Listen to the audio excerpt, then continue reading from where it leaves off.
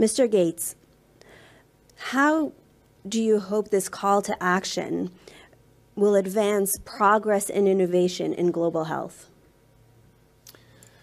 Well, the primary focus of the Bill and Melinda Gates Foundation is to improve health equity. That's what Melinda and I picked back in the year 2000, where we first got going. And partnerships with a company like Pfizer have been key to the progress we've made. And for example, Gavi got started, actually announced here at Davos. One of the most important vaccines, the one that saved the most lives of all, is the pneumococcus vaccine. And Pfizer was the innovator there with their Prevnar product.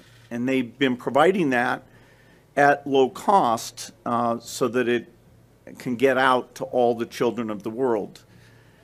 Today's announcement is a strong additional commitment by Pfizer to take their incredible capabilities and make sure that they get out to everyone in the world.